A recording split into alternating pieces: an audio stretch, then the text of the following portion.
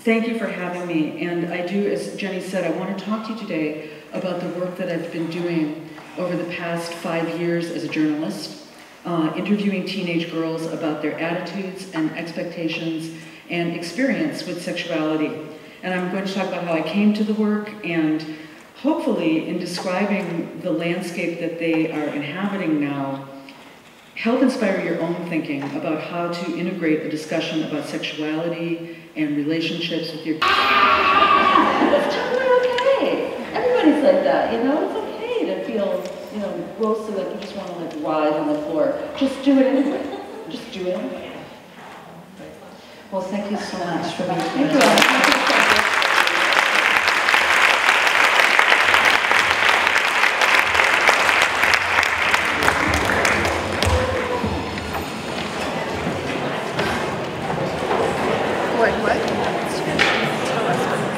We'll be here for signing the books outside, so you can meet her outside and she'll sign your book. And please drop off the surveys for us as well.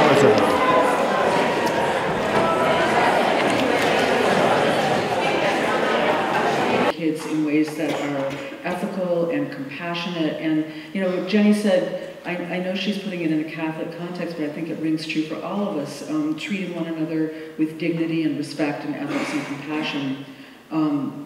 So I've been writing about girls for over 20 years now, and in the book that I wrote directly before Girls and Sex, Cinderella Ate My Daughter, I talked about the ways that the pink and pretty culture of little girlhood taught girls. I started calling it the Princess Industrial Complex after a while. And it taught girls from the earliest ages that how they looked was more important than who they were. And I'm also the mom, at the time I was the mom of a 3-year-old, now I'm the mom of a 13-year-old. And I started hearing a lot of stories from friends with older kids about binge drinking and sexting and hookup culture. And my reaction to those stories, honestly, was to just plug my ears and say, don't tell me, because I really believe that parenting from ignorance and fear is a good strategy. Yeah. And finally, we were having this umbrella conversation in the culture about sexual assault on campus. And that is such an important discussion that we're engaging in public now. And, you know, it's absolutely crucial that young people understand the ground rules for consent. At the same time, I felt that that was where the discussion was ending. And in the vacuum of information surrounding that, the media and the internet, which is basically today's digital street corner, were educating our kids for us.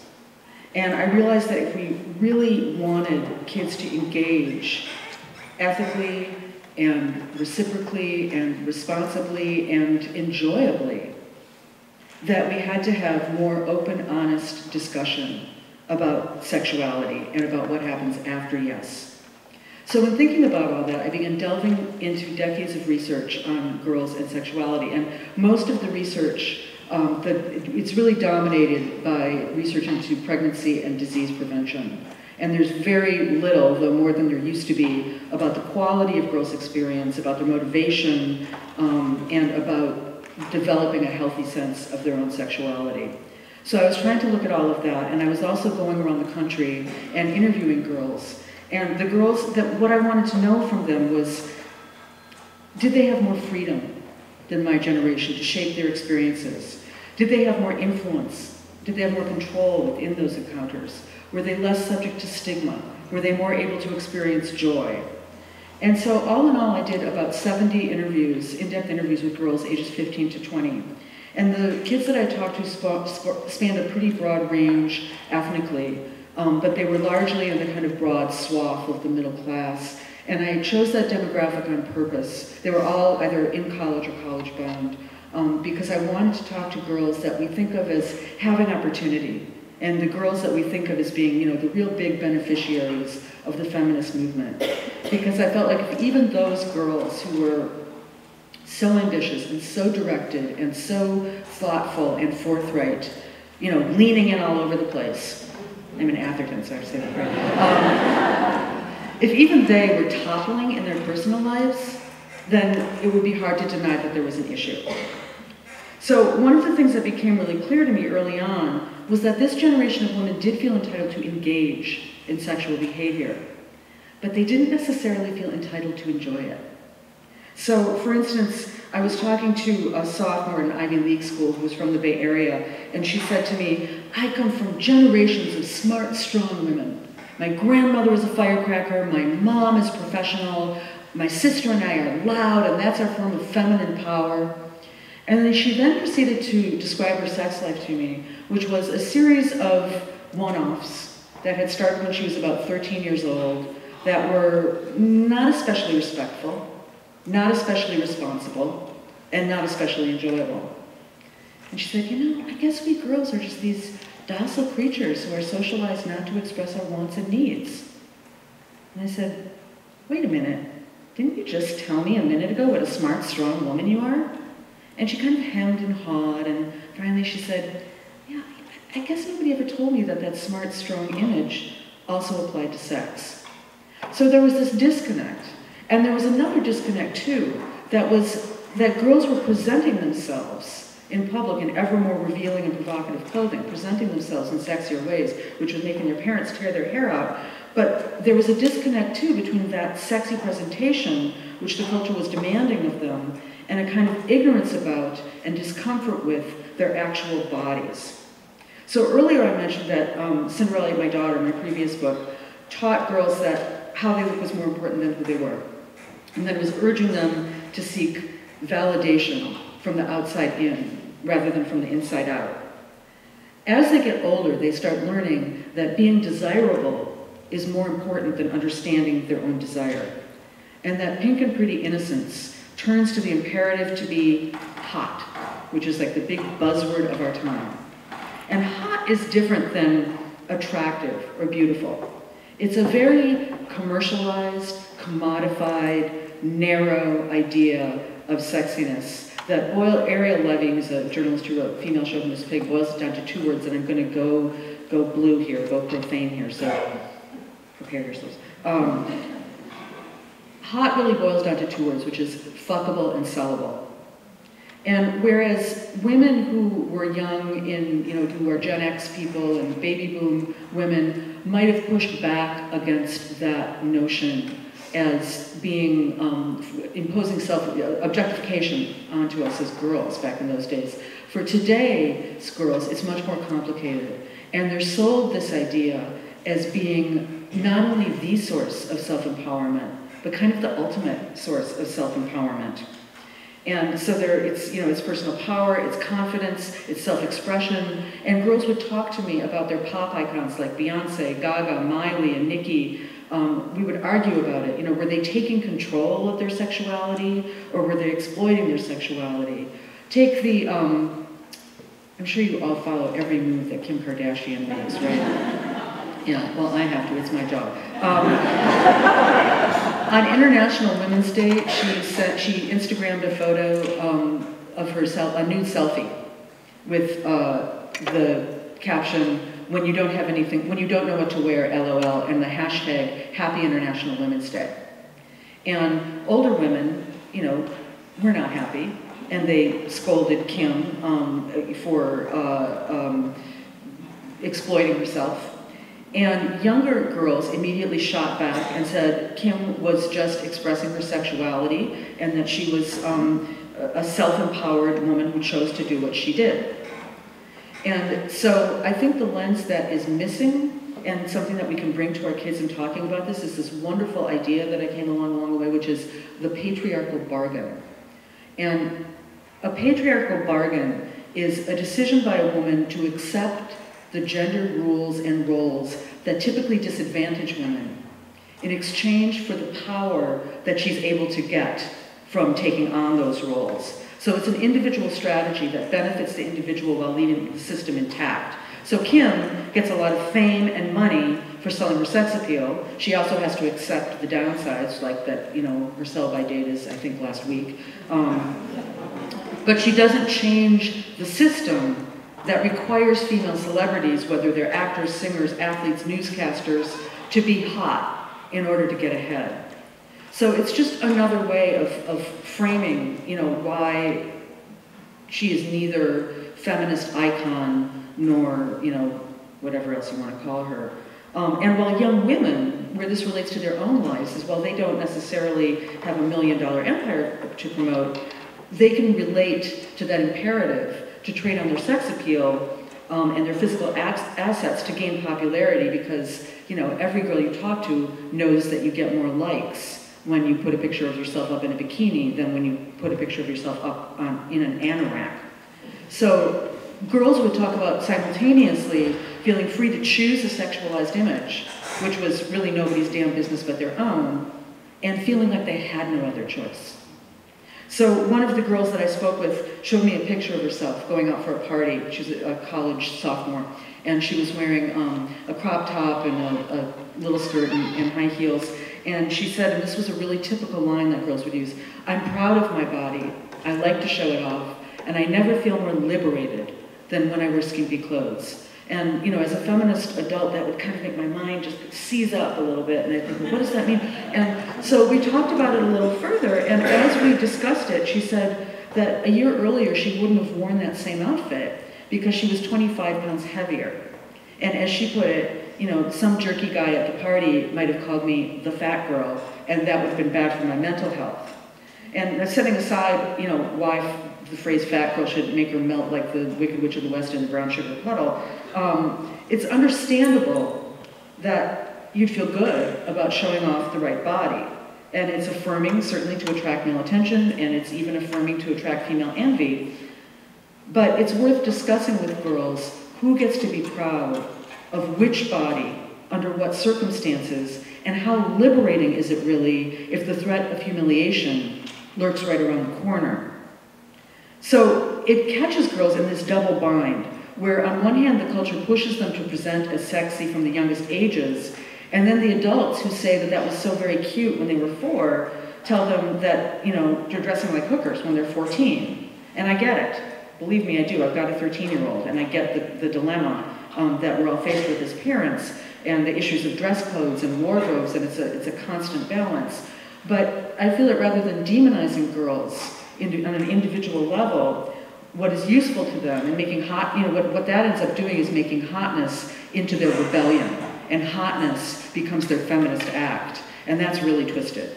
So instead, engaging them in discussion and critique of why the culture is selling this ideal to them, and the ways that it forces them to try to claim agency in a box whose boundaries they never agreed to, that they didn't draw, and what the impact of self-objectification is on young women.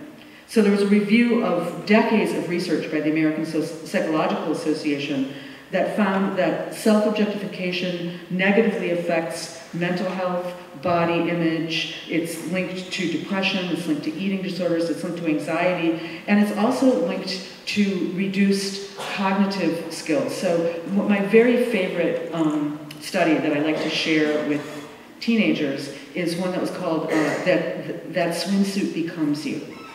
And the researchers took a group of students from a college calculus class, and they put them all in dressing rooms in a mall. And they had half the female students and half the male students try on sweaters. And they had the other half of the female students, the other half of the male students try on bathing suits. And then they gave them a math test. And I know, who thinks of these things?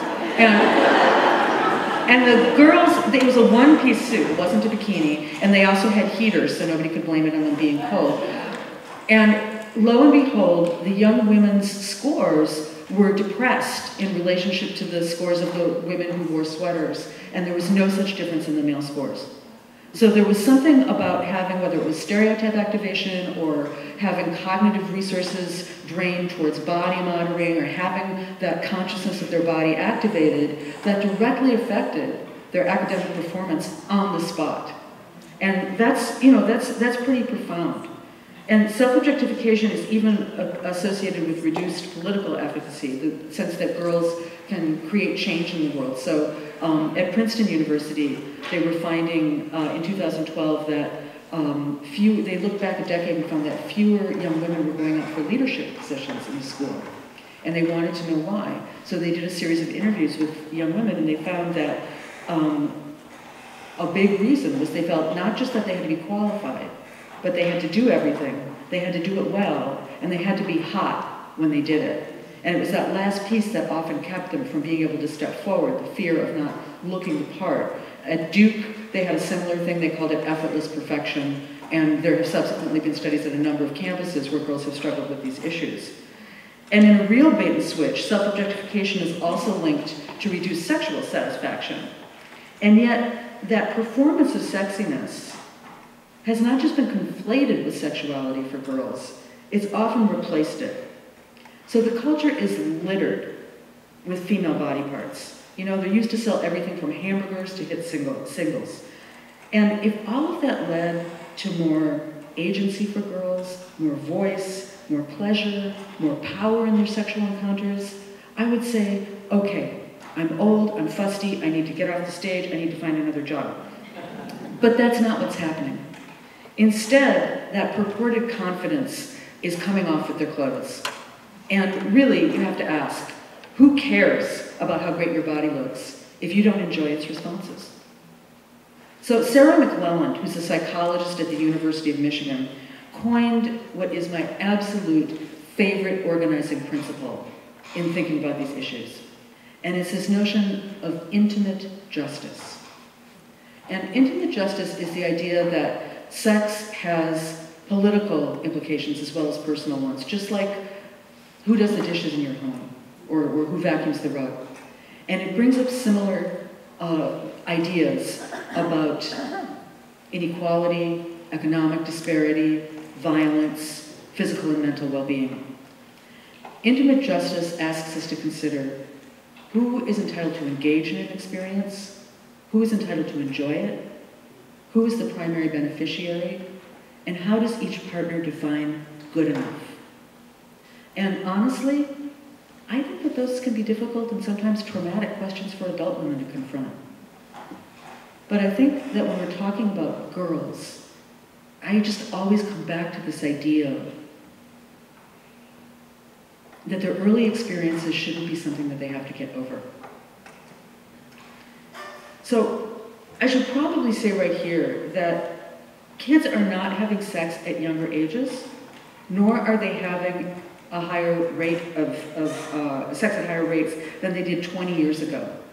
And that's something important not just for parents to know, but for young people to know, because as we'll see later, they tend to overestimate what other people are doing. Everyone is not, in fact, doing it. At least when we define sex as intercourse. But that's a little bit problematic, because kids are engaging in other behaviors more. And when we ignore that, when we allow them to label those behaviors as not sex, then that opens the door to risk and disrespect. And that's particularly true of oral sex. The rise of oral sex and the idea that it was less intimate than intercourse was the biggest change in American sexual behavior in the 20th century. And the girls would tell me frequently, it's no big deal. That was always, it was like they all read the same instruction manual. They all used the same phrase. And that was only true if boys were on the receiving end. And they had a lot of reasons for participating. It was a way to improve a relationship. It boosted social status. It made them feel desired. It was a way to avoid the emotional intimacy they associated with intercourse, or what girls, not just girls, boys and boys called catching feelings, like it's a disease. And sometimes it was a way for them to get out of an uncomfortable situation. So a freshman at a West Coast college said to me, a girl will give a guy a blowjob at the end of the night because she doesn't want to sleep with him, and he expects to be satisfied.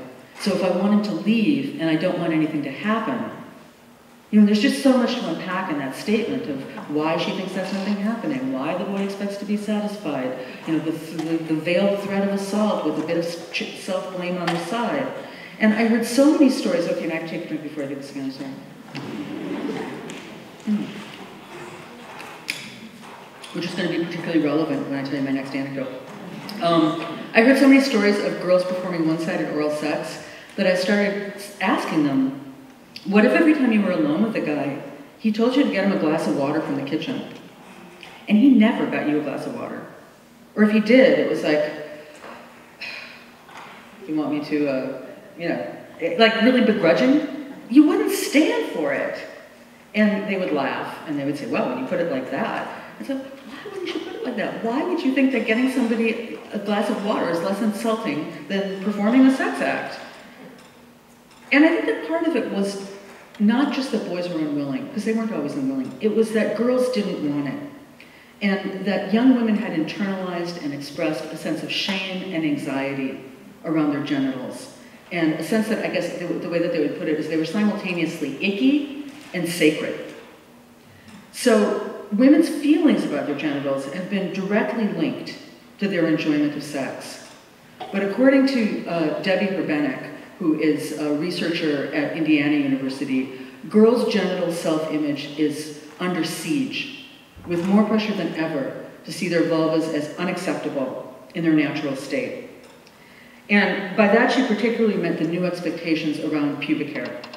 About 3/4 of college women remove their pubic hair, all of it, at least on occasion, and more than half do so regularly. Most of the high school girls that I talked to did as well. And they would tell me that pubic hair removal was something that they did for themselves, a personal choice, though it was really hard for me to believe that left alone on a desert island, that this was how they would choose.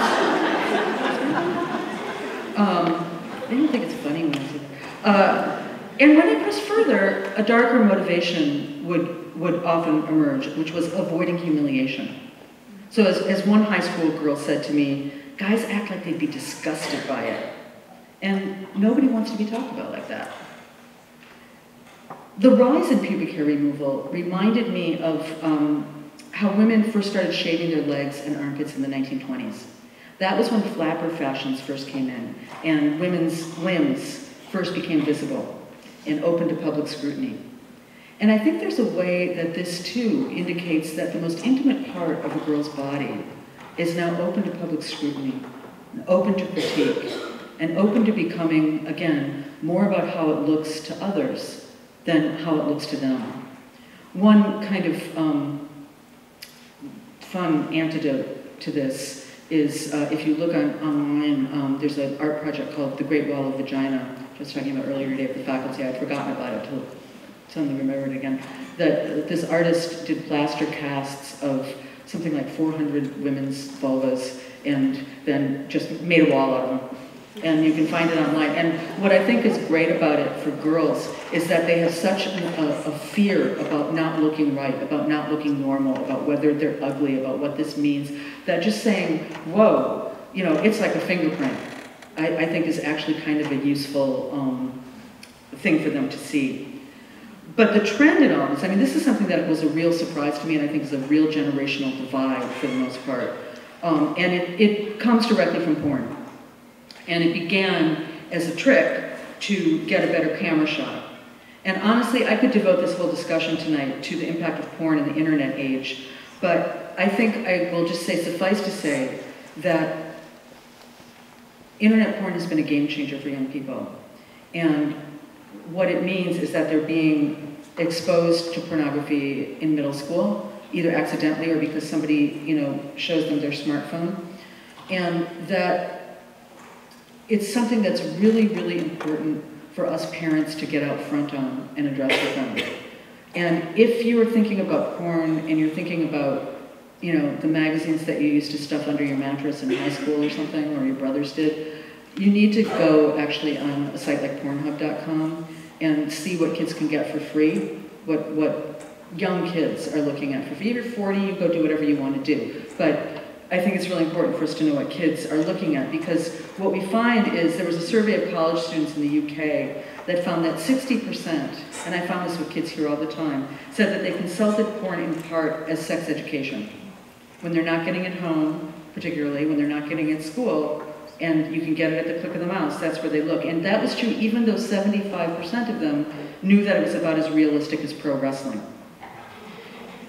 Curiosity about sex, totally natural. Totally natural. And if it was there, we probably, when we were that age, we'd probably be clicking on it too.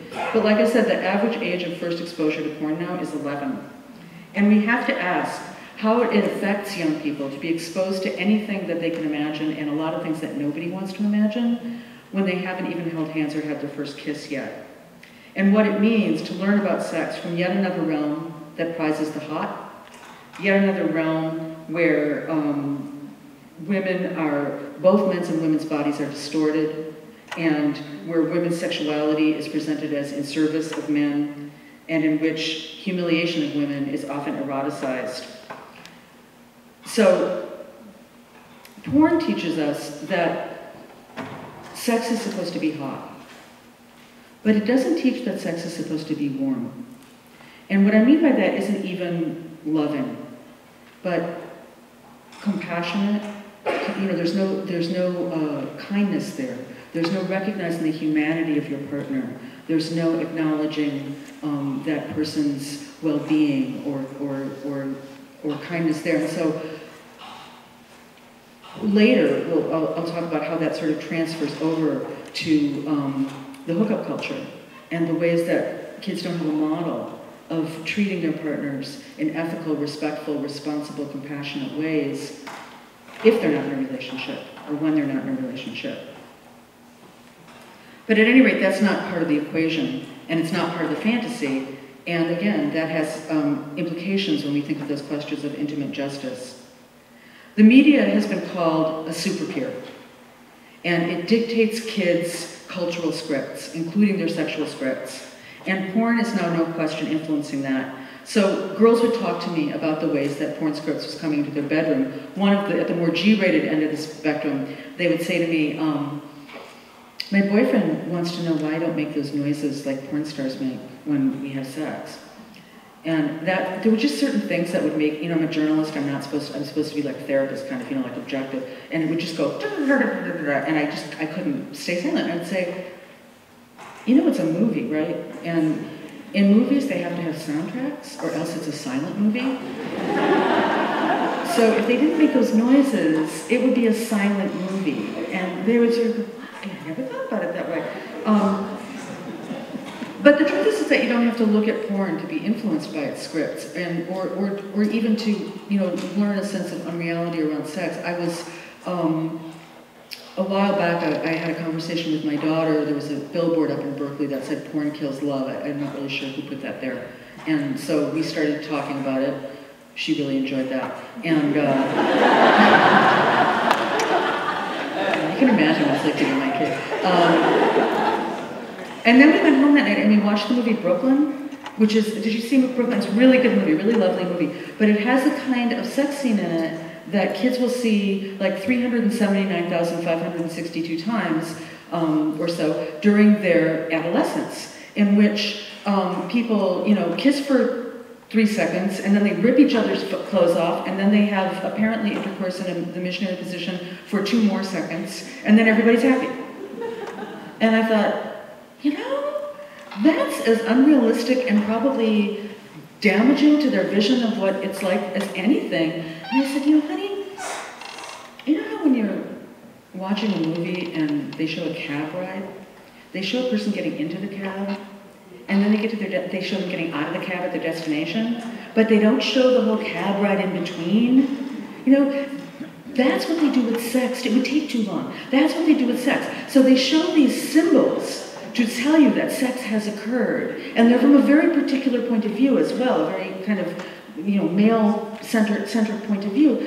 This is not really what sex is, any more than the violence you see on TV or in movies is really what violence is like in real life. And you need to really understand that, and that kind of engendered a whole much longer conversation together.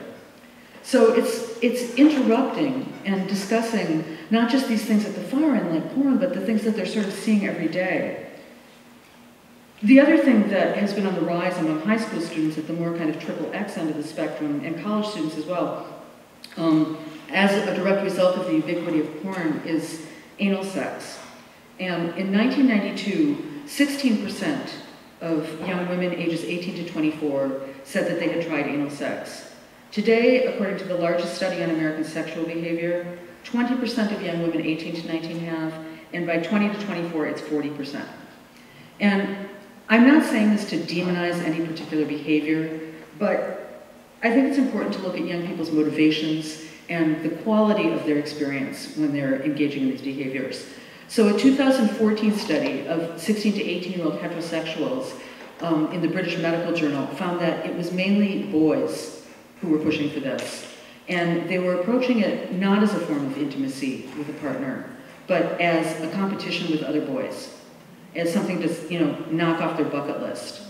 And they expected girls to endure the act, and they believed that the girls would need to be and could be coerced into it. The young women, no surprise, consistently reported the practice was painful, and both sexes blamed the girls for that. Both the boys and the girls blamed the girls. And they said that the girls were naive or flawed or inexperienced or unable to relax, and that was why that had happened. When anal sex is included, 70% of young women report pain in their sexual encounters. And even when it's not, about a third of young women say that they experience pain, as opposed to 5% of men, young men. So for all these reasons, when we talk about sexual satisfaction is a gendered concept. We think we're all talking about the same thing, but we're not. And again, that goes back to this intimate justice idea. How does each partner define good enough? Well, in research of college students, young women are more likely than young men to use their partner's pleasure as the measure of their satisfaction. So they'll say, if he was satisfied, then I'm satisfied. Young men are more likely than young women to measure their satisfaction by their own orgasm. Conversely, when they talk about bad sex, that too is gendered. Young women in the research use terms like humiliating, degrading, depressing, painful. Not a single young man in the research used that language. So when young women report sexual satisfaction levels equal to or greater to young men's, which they often do in the research, that can be deceptive. Because if a girl is going into an experience hoping that it won't hurt, wanting to feel close to a partner, and expecting him to have an orgasm, she'll be satisfied if those criteria are met. And there's obviously nothing wrong with wanting to feel close to a partner and wanting him to be happy, and orgasm isn't the only measure of satisfaction, though women are 6 times more likely to say they enjoyed an encounter when they do have one. But absence of pain, it's just a very low bar for a sexual experience. And the more I thought about it, the more I realized that we could perform a kind of psychological clitoridectomy on American girls. And what I mean by that is, from the time kids are infants, the parents of baby boys are much more likely to name all their body parts. So they'll at least say, here's your pee-pee, they'll say something. Whereas the parents of girls are more likely to go right from navel to knees and leave this whole situation, kind of unnamed. And there's no better way to make something unspeakable than not to name it. Then kids, if they have it, go into their puberty education classes, and they learn that boys have erections and ejaculations, and girls have periods and unwanted pregnancy. And they see that internal diagram, of the thing that looks like a steer head of the women's reproductive system. And it grays out between the legs always, right? So we never say vulva, we certainly never say clitoris. No surprise, fewer than half of girls aged 14 to 17 have ever masturbated, which means the only time they're going down there for themselves is to remove their pubic hair. And then they go to their partner encounters. And we think that somehow they're going to believe that sex is about them, that they're going to believe that they have a voice, that they're going to magically be able to express their wants, their needs, their desires, or their limits, or even know what those might be. It's completely unrealistic. We've set them up. And it's almost as if, as adults, we believe that if we don't tell girls that sex should feel really great to them, that they won't find out, and then they won't do it. But in fact, the research is really clear that the opposite is true. That the more information, the more self-knowledge, the more understanding and joy that they feel in their own bodies, the more ownership they feel in their own bodies, encourages them to hold a higher standard for their experience, whether they are in a relationship or whether they're not. Now, interestingly, girls retain that investment in their partner's pleasure, regardless of the gender of their partner. So, in same-sex encounters, young women climax at precisely the same rate as men in heterosexual encounters. The lesbian and bisexual girls that I talked to would talk about feeling liberated to get off the script. And again, I don't know, maybe kids, because they're all looking at the internet, they all use the same phrases no matter where they live, but that's what they always say, I really like getting off the script. And that they felt free to create an encounter creatively that really worked for them. Gay girls also challenged the idea of virginity as defined by first intercourse. And I'm not trying to say here, I want to be clear, I'm not saying intercourse isn't a big deal, but it's worth questioning how it serves girls to tell them that this one act, which most of them associate with discomfort or pain, is so much more meaningful and transformative than anything else, and that it's this line in the sand between childhood and adulthood. And it's worth asking whether that is keeping them safer from disease, from coercion, from betrayal, from assault, whether it's giving them more control over their experience, whether it's giving them more understanding, whether it's encouraging mutuality and caring with partners, whether it's how it's affecting their perception as other kinds of sexual acts, and again, what it means for gay teens who can have multiple sex partners without ever engaging in heterosexual intercourse. So I asked one of the gay girls that I met, how'd you know you weren't a virgin anymore? She said, yeah, I had to Google that. And Google didn't know. Google was not sure. Failed her. So I said, how'd you decide? And she said, well, she thought about it. She said, when I think I wasn't a virgin anymore? I think it was the first time I had an orgasm with a partner. And I thought, whoa. What if just for a second we imagined that that was the definition? How that would affect and shift our whole approach to talking about sexuality. And again, not because intercourse isn't a big deal, of course it is, but it's not the only big deal.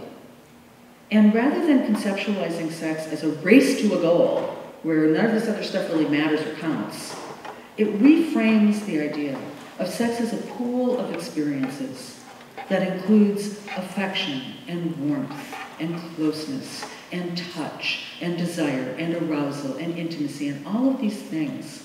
And it's worth, when we talk to our kids, saying, let's think about it, who's really the more sexually experienced person?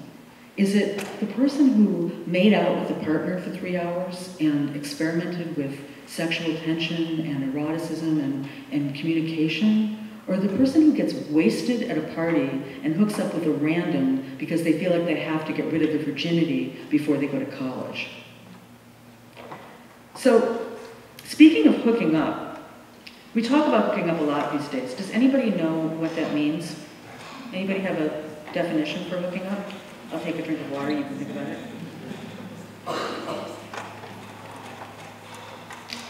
Well, the truth is it doesn't mean anything. Or it could mean anything.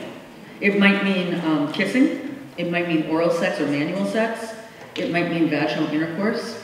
And the truth is, in college, about a third of hookups fall into each one of those categories. But because of that ambiguity, as I said earlier, kids vastly overestimate what their peers are doing. And the reality is, while 1 in 5 kids does hook up 10 times or more in college by their senior year, 1 in 4 seniors in college, in the largest study ever conducted, have never hooked up. Not once. And among the rest, the average number is 7. And again, when hookup is defined so broadly, it's not exactly to follow from. What's more, in one survey of college students, 70% of both sexes believed that their classmates were only interested in hookups. But 75% said that they themselves would prefer to go on a date and get to know somebody than hook up. And 80% said that they hoped to be in a loving relationship within a year. So there was a disconnect between what they believed about other people and what they actually felt themselves. And I think that knowing that for young people, knowing that what they're being told and sort of the hype around what they're being told may not actually be the truth, and statistically in large-scale research has proven not to be the truth, can relieve them of a lot of anxiety and relieve them a lot of pressure of feeling that they have to engage in certain behaviors. So meanwhile, today's generation did not invent casual sex, right? So it's not hookups themselves that are new, the name is new, but it's the concept of hookup culture. And hookup culture is the idea that casual sex no longer is an exception, but it's a norm, and it's the expected precursor rather than the product of intimacy. So dating and emotional intimacy are the last step instead of the first step. And hooking up has become normalized, particularly among college students, but increasingly among high school students, as the path to a relationship, even though most hookups don't actually result in a relationship, so it's a little bit of a contradiction. So kids, again, in college and increasingly in high school, and certainly in the Bay Area, have had to define themselves in relationship to that norm, whether they're going to opt in or whether they're going to opt out. So as kids tour their college campuses, it's part of the question that you should have for the campus is this a hookup culture? What kind of party scene is it? What does it mean about social life? What does it mean about drinking? Because hookup culture, among other things, is a heavy drinking culture. And hookups are not just lubricated by alcohol, they are actually dependent upon alcohol. Sober sex would be the all-purpose word, awkward. Drunkenness is what signals that sex is meaningless to kids. They would sometimes talk about sober sex like it was this amazing unicorn, that one would have. 89% of college students get drunk before they hook up with a stranger, and 75% before they hook up with an acquaintance, and the average number of drinks is 6 that they have.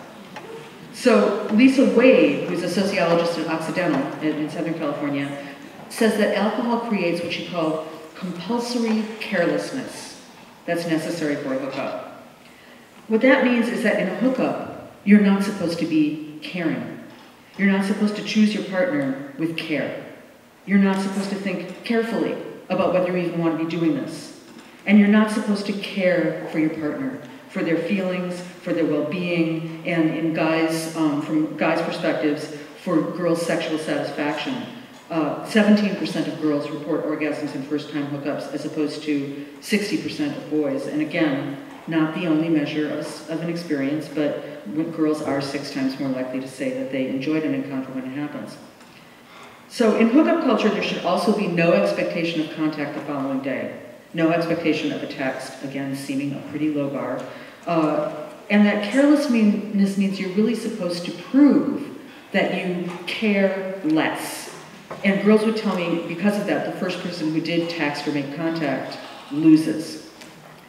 I think for girls, too, that alcohol does something else. I think it's a release from a certain kind of accountability. One girl said to me, a high school girl, usually the opposite of a negative is a positive, but when you're talking about girls and sex, it's 2 negatives. You're either a prude or you're a slut. And when you're trying to find a place to stand, to balance on what is an ever-shifting terrain between those 2 poles of negativity, alcohol offers you a way out. You weren't being a prude, you weren't being a slut. You were just, oops, drunk, and that's what happens.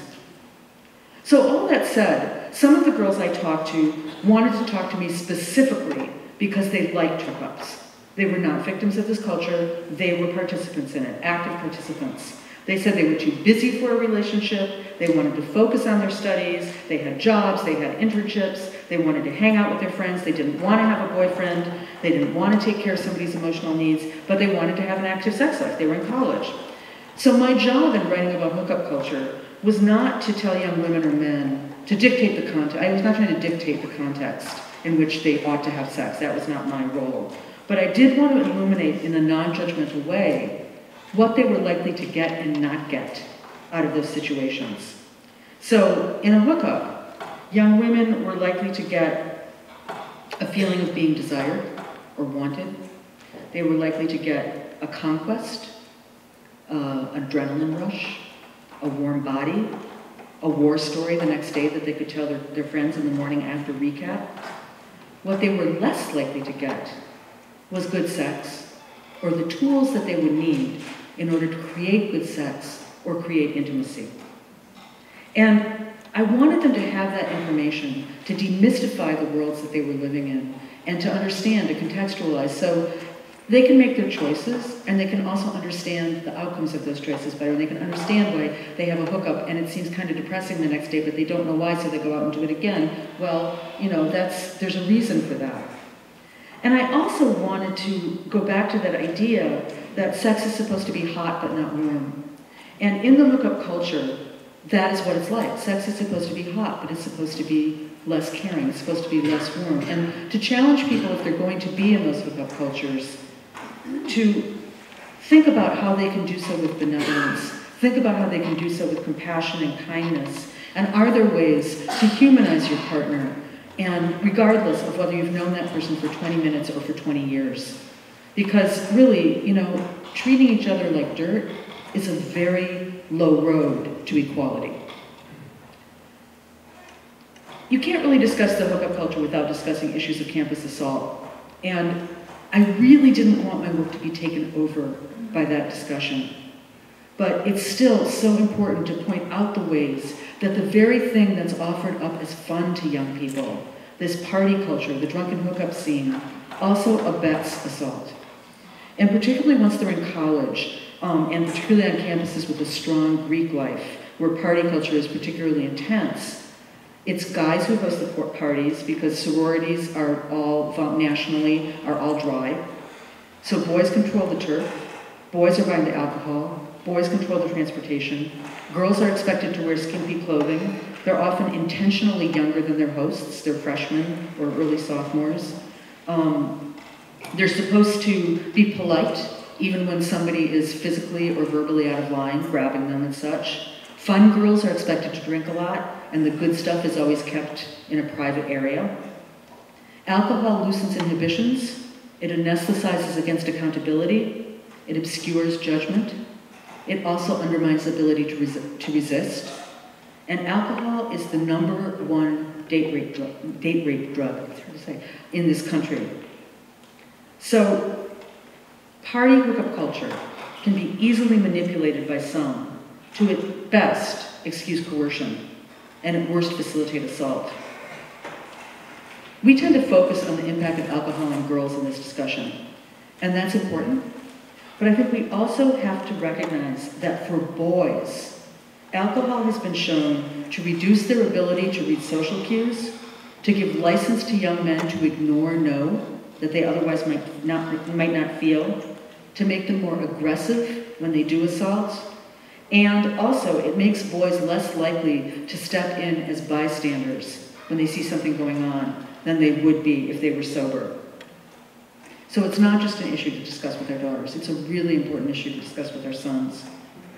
About a quarter of the girls that I talked to had been assaulted. And those stories were really hard to hear, and a lot of them had happened in high school. Fully half of them, though, talked about coercion. And their stories were equally difficult to hear. And the truth is, again, in this vacuum, when we're not talking to our kids, the media and the way that they learn about sex from their friends, from wherever, bakes coercion into the process. It normalizes it. I noticed, actually, that the kids are doing Grease here, right? And I had watched, and I know that the cast has talked about this, but this is a great opportunity for parents whose kids aren't in the cast to bring this issue up in a way, in a context that is so mundane, the high school musical. But in Grease, there's a song called Summer Nights, and I don't know if you remember the musical, but the girls and the boys are singing, of course, and the girls sing, they say, tell me more, was it love at first sight? And the boys sing, tell me more, did she put up a fight? And I heard that recently because they were doing it live on Fox TV, and I just thought, what? Man, I totally don't remember that. And then there's the scene in the drive-in where Danny basically tries to assault Sandy, and she runs away, and then he sings a song alone at the drive-in about how ripped off he is. and how nasty Sandy is for not having let him attack her. And I know that in this, right? I mean, it's just stuff that you don't even think about. But that's the kind of thing, it gives such a great opportunity, because I know from talking to the kids today that the kids in the cast talked about this extensively.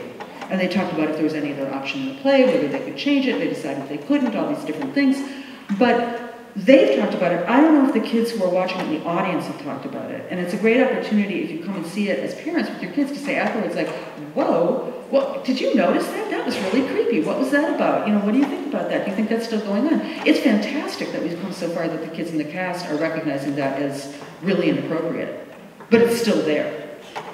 And it does offer us a greater, so I invite you to use that as one of these discussion opportunities, because I think one of the best things we can do for our kids is to point this out. And they're noticing it more themselves. In a sex ed classroom that I was in, where that was co-ed, they were talking about something, and one of the boys raised his hand, and he said, you know that baseball metaphor that everybody uses to talk about sex? You know that, right? The rallying basis thing?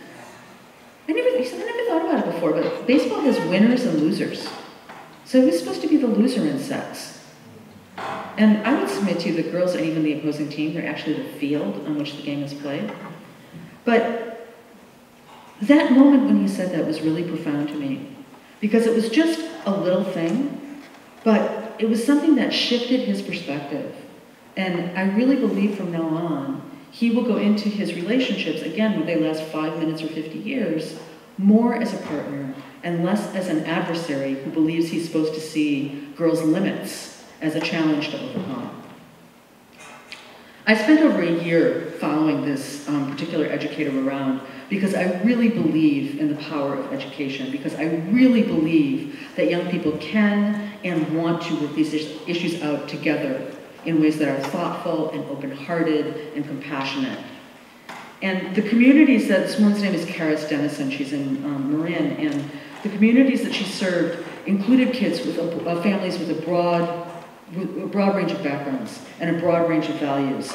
And because of that, she didn't talk about good and bad choices or healthy and unhealthy choices, which kind of surprised me. What she talked about instead was saying that her whole job was to help kids make more decisions that end in honor and joy rather than shame and regret. And that worked whether you were a child in a family that believed in abstinence until marriage, or you were a child who felt that it was perfectly appropriate to hook up with another partner, a different partner every weekend. She encouraged her students to replace that baseball metaphor with one that was my favorite, which is popularized by Al Vernacchio, who's a Pennsylvania sex educator who likens sex to pizza. So if you think about it, you know, first if you're going to go have pizza, you decide with somebody whether you're going to have pizza, you talk about it. Maybe you don't want pizza, maybe you want a salad, you know. You go out to pizza, you negotiate the toppings. Maybe I like mushrooms and you like pepperoni, and so we go halvesies.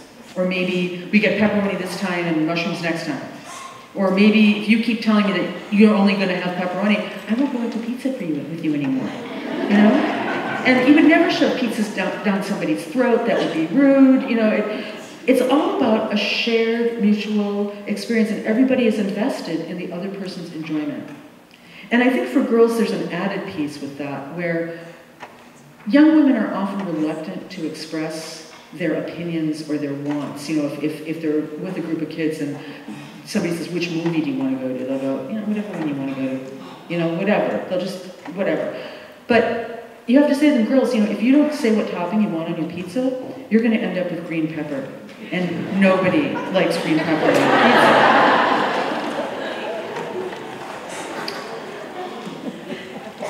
So another way, you know, I mean, I just feel like it's such a great metaphor. You can take it wherever you want to. It's all yours. Another way to change the way that we talk about sex is to look at the experience of other countries. And I looked at, in particular, the Dutch, and I was looking at I looked at a few different studies, but one in particular that was a survey of 400 randomly chosen female college students from two demographically similar universities in Holland and in the US, talking about their early sexual experiences. And the Dutch girls embodied everything that we say we want for our daughters. they had fewer pregnancies, they had less disease, they had less regret, they were less likely to be drunk when they were engaging, they were more likely to be able to communicate their wants, needs, and limits. They said they knew their partner very well, they prepared responsibly, they enjoyed themselves, you know, everything you say.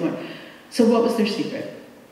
They said that their parents, doctors, and teachers all talked to them candidly from an early age about sex, pleasure, and the importance of mutual trust. And what was particularly interesting to me was the American parents weren't necessarily less comfortable talking to their kids about sex, but we framed those conversations entirely in terms of risk and danger.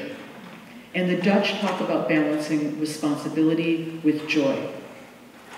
And I will tell you, as a parent myself, that really hit me hard, because I absolutely know that if I had not delved into that research, that I would have talked to my own child about contraception, about disease protection, and because I'm a modern mother, I would have talked to her about consent, and I would have thought, job well done.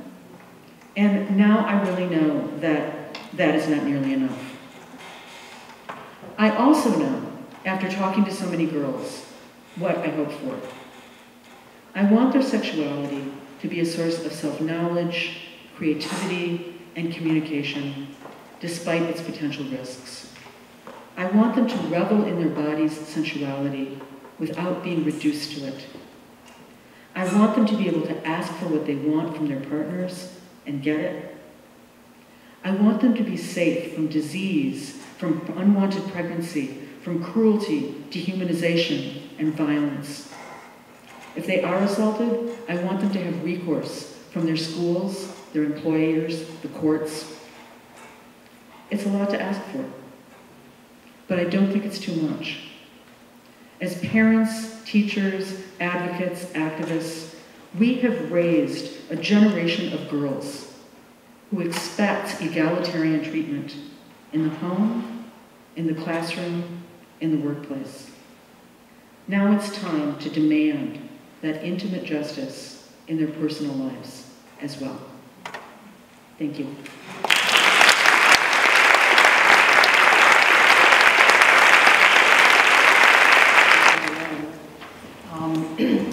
Listening to you tonight, my head spins as a parent. Do you feel the same? So I think a big question for parents listening to you, it's very moving, and I'm stirred, and I also sit with this, I get it, I get the problem, and I get the urgency, and how do I address it, right, with my daughter and my son, and how do I talk to them? And in particular, you bring up statistics about the average age being 11 years old, where children get exposed to pornography. And you have a statistic in the book about 40%, I think you said, between 10 and 14 will be exposed to pornography. So my first question really is, when is it time to talk to our child? When is it too young to talk to them? When do we start having these kind of conversations? Well, you know, I think there's certain kinds of conversations that you start from the get-go, which is the naming of the body parts, which is having, you know, we tend to silo sexuality over here like it's different than everything else. And in so many ways, it's not. In so many ways, just like bullying, just like all of the other things we're teaching our children about respect and friendship and compassion and human interaction, it's an extension. You know, consent, you learn consent when you're a child. You know, if Johnny doesn't want you to hug him, stop hugging him. You know, if you don't want to do that, the other person needs to stop doing that. We teach our kids those lessons, and then we don't make the bridge to teach them those lessons about sexuality. So there's lessons there, or, you know, honestly, anybody who has a preschooler knows that they masturbate all the time, you know? And so saying, boy, it really feels good when you touch your vulva, it really feels good when you touch your penis, but you don't do it at Grandma's Christmas dinner table, you know, that's something that we do privately, is a way to, you know, to reinforce, but also to, you know, give a little sense of propriety there. There's some really great resources for people of different ages, that, because I know there's such an age range that if I say something that's for people with 4-year-olds, it doesn't help the 14-year-old, doesn't help the 18-year-old. So I'm just going to do a sort of quick hit several books and websites and such that if you're interested, I think are really great resources for families. For little ones, there's a book called From Diapers to Dating that is, and I think actually she has a book for older kids too that I haven't seen yet. The woman who wrote it is a Unitarian minister, because the Unitarians honestly have the best sex ed. They have the Our Whole Lives program. If any of you happen to be a Unitarian or are leaning that way, it's a reason to be a Unitarian.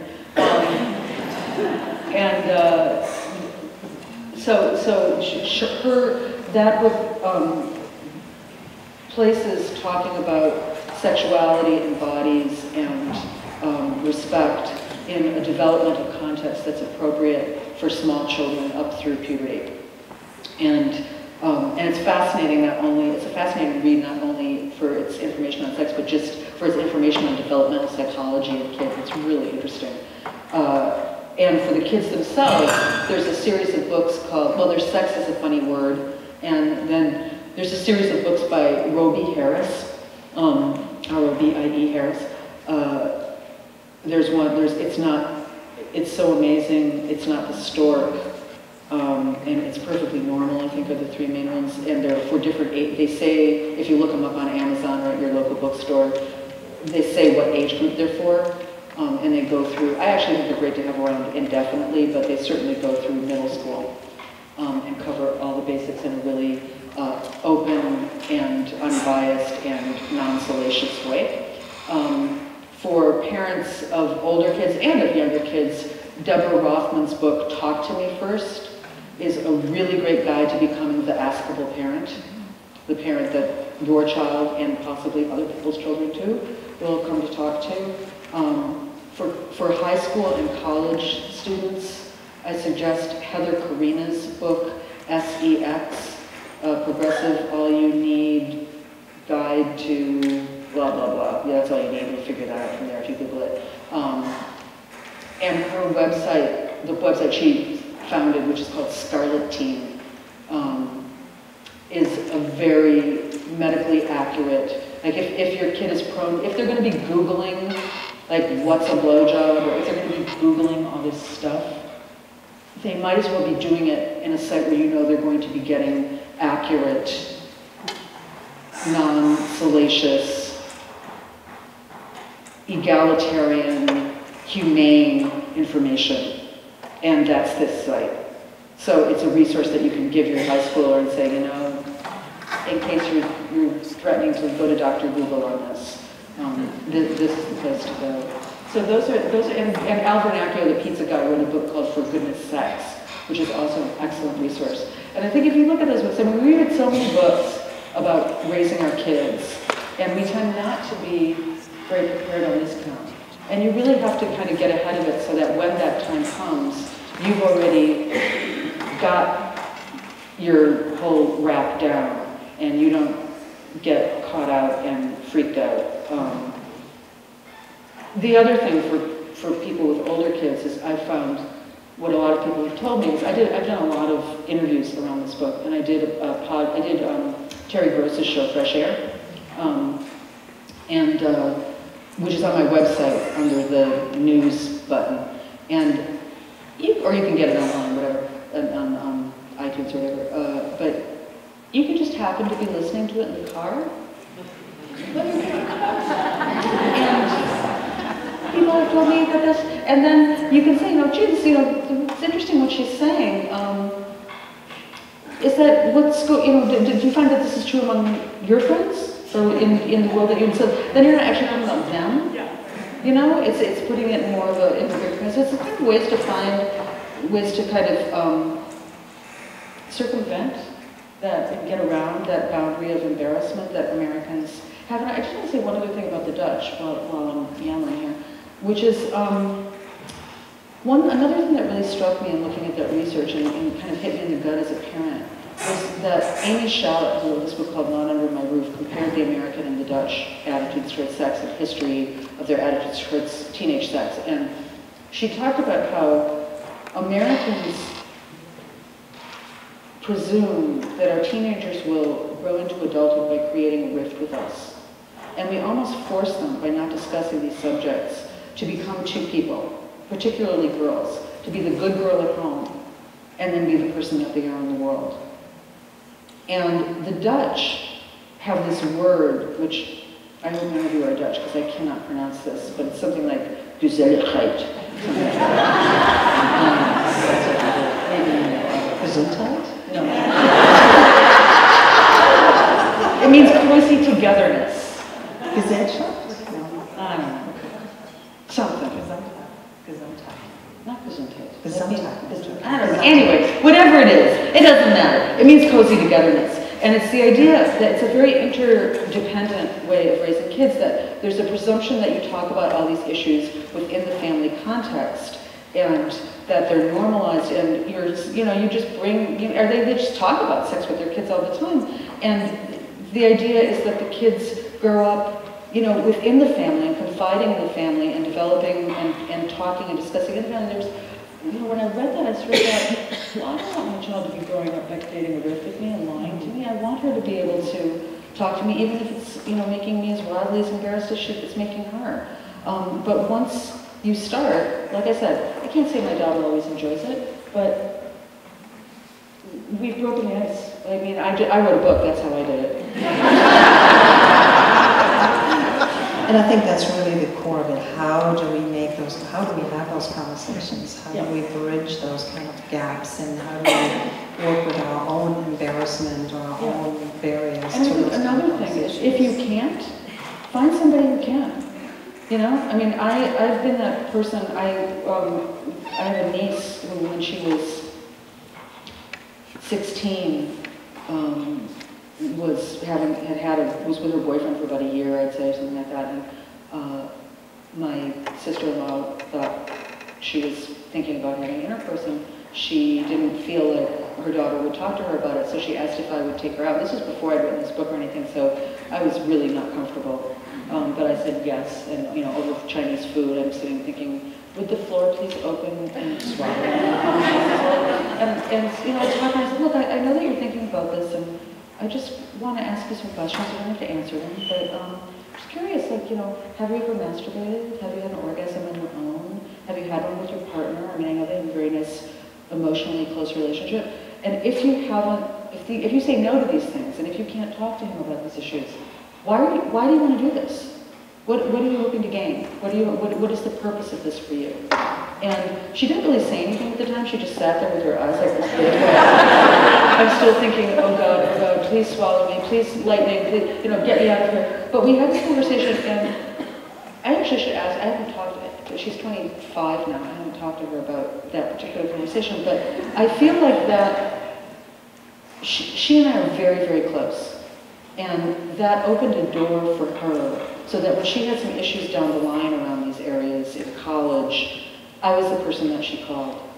And we talk all the time. We talk about her career, we talk about her sex life, we talk about her sexuality, we talk about, her goals in life. And I feel that the reason that that's happened is because I showed up that day. And I showed her that no matter, that I was willing to go to a place that was scary and vulnerable and embarrassing, and she could trust me with that.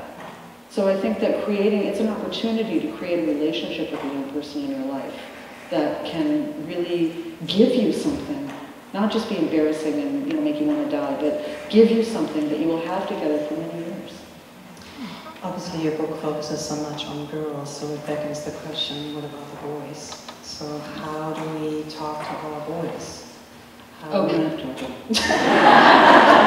But one of the issues that I think about mothers of boys, I'm a mother of two boys, so it's like they're not exactly the most talkative, especially in the puberty years, and embarrassment and all that business. But how do we reach them? How do we have that conversation? I don't have good answers for that on that right now, but I'm starting now a book on boys. Mm-hmm. So you're going to have to bring me back.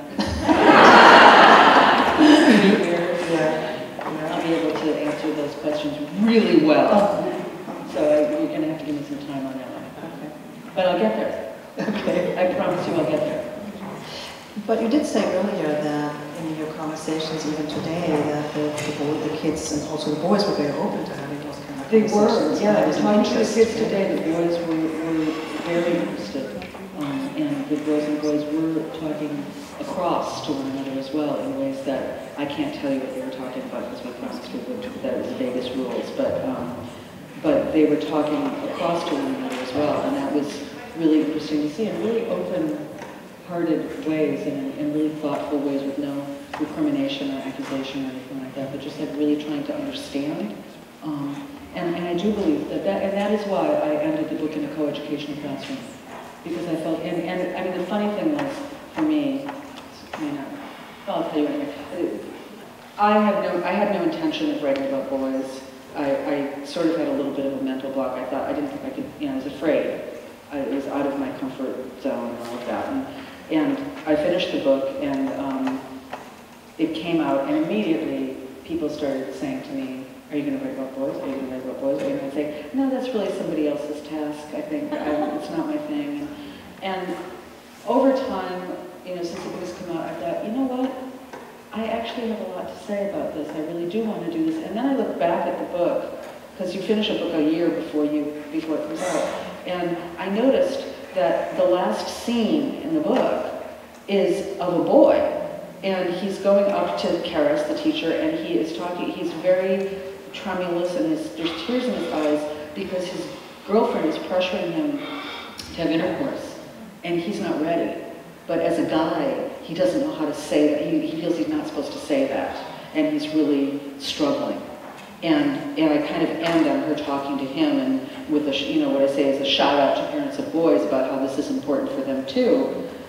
And somehow my little lizard brain, I think, was setting me up, was telling me, that you're not done here, because it's really the only scene like that in the whole book. So I feel like if it was already percolated, so I'm sorry that I can't answer a lot about that, but I will if you're patient. Well, but I think the hopeful message is that there is interest. I think there is, and there's really, I think interest with boys too. I think it can be harder to get them to talk, but when they do, they're quite vocal. Yeah. What can we as parents, since you were talking about the pervasive culture and also the culture in which we, alcohol and sex, and you have a passage in your book where you talk about the mistakes, what you would tell your daughter if she made a mistake. And what can we do as parents, being around the culture of drinking and hookup culture? What can we do? Because I think part of what we're all getting into is we feel a little helpless, right? And it kind of, yes, we understand we need to have these meaningful conversations, and it's hard to do. But what are some, you said a few things already, but what are some of the ways that we can be almost countercultural here? How can we? I think we do have to demystify it. I think it's really important to say, sex and hookups are not great. It's not just, like what you're doing. In drunk sex, that's not very good. I think that the issues of consent now are much more salient than they were a few years ago, and that may have some impact because kids are trying to work out, like if somebody's drunk, can they consent, how drunk they have to be, all of those issues, and I think that that's kind of in play right now and a little frightening. Right. So I think that that's element of fear is kind of now suddenly introduced into it. I think too, that there's nothing wrong with awkwardness. Awkwardness is trying to tell you something. It's either trying to tell you, maybe you don't want to be doing this, or it's telling you that you need to be talking about this with the person, or to try to numb out your awkwardness. Kind of a dubious thing to do. So really encouraging the kids to be okay with that kind of awkwardness or discomfort. Yeah, to think about what that means about what they're doing. And again, I think that if you start noticing on TV how often hookups are glamorized, and how often they seem to be really fun, and everybody has a great time, it's not really what it's like. So again, I think high school students, particularly, any high school, I would say high school students are old enough to read a book like this. And I find that the chapter on hookups, I get a lot of feedback from kids on that. And it's from girls particularly, but from boys too sometimes. And it's grateful that it's sort of said what they've been thinking, but for whatever reason, they don't say to one another.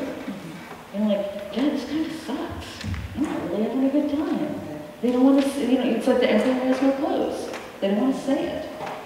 And then maybe if enough of them can say that and admit that and talk to one another about it, they can shift the culture. It's a conversation. Yeah, it just hasn't been questioned. You know, it hasn't been disrupted. And I'm aware that we're kind of at the end of the evening, so maybe also something about what do we as parents do with this topic, our own discomfort, our own awkwardness. Get over it.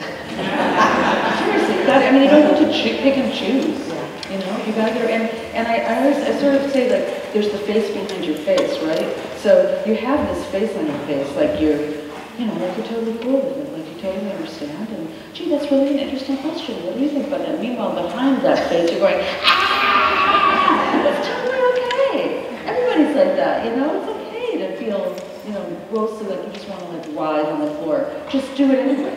Just do it anyway. Well, thank you so much for being here. Thank you.